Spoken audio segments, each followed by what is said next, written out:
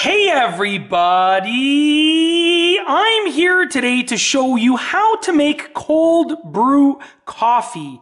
In this video tutorial, I'll be going over the basic steps for properly and effectively making some delicious cold brew coffee.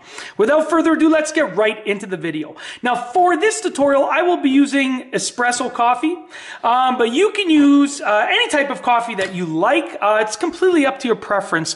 But what you want to do is you want to start off by pouring in the coffee, okay? Now, this is still fairly warm coffee, but, you know, it's obviously a better use to actually use colder coffee if it's refrigerated, but you can use warm coffee because we're going to be putting in ice cubes, so it's going to cool it down anyways.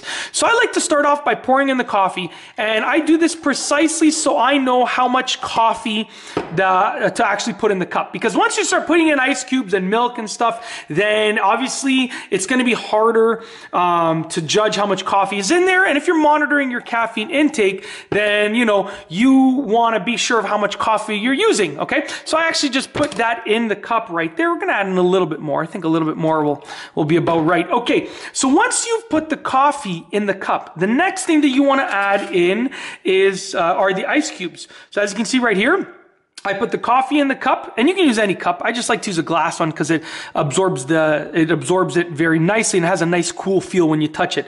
But you want to put in some ice cubes, okay? Now, you could put in as many or as few ice cubes as you want to. I like to put in probably about 4 or 5 of them because that really, especially when the coffee is still rather warm. But basically, I like to put in about 4 or 5 of them like that. We'll even put in another one just because we really like to cool it down. Okay, then at this point, you want to add any milk or sugar that you want.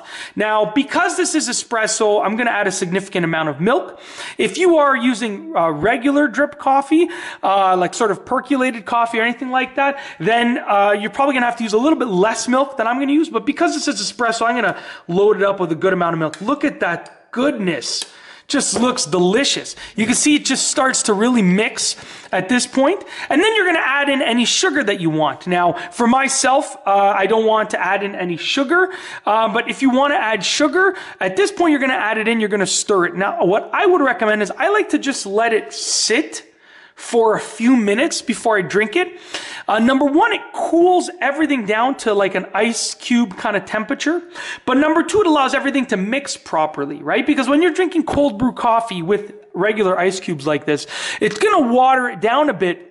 But it's not going to be a bad thing because when it waters it down, as the ice cubes melt, it's also cooling it down. So you're going to get a really cold temperature. Now, this is like one of my favorites for the summer months or pretty much any time I'm looking for a nice, cool, refreshing drink along with an energy boost. This is what I like to use. I mean, at the end of the day, it's a simple cold brew coffee. This is how I make it. I don't know if it's the best way, but to me, this is absolutely delicious. I like to sort of mix it around a little bit and then, you know, make it basically however you want. You can use however much milk you want. You can use however much sugar you want.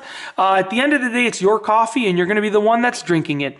And that's it. That is how to make a cold brew coffee. This is a simple method using things that you probably have just lying around the house. No special equipment, nothing like that. You're just taking coffee, ice cubes, milk, and potentially sugar. That's it. It's so simple and easy. And that's it. If you like this video, please be sure to give it a thumbs up. Let me know what you think down below as a comment. And of course, be sure to subscribe for more great videos just like this one.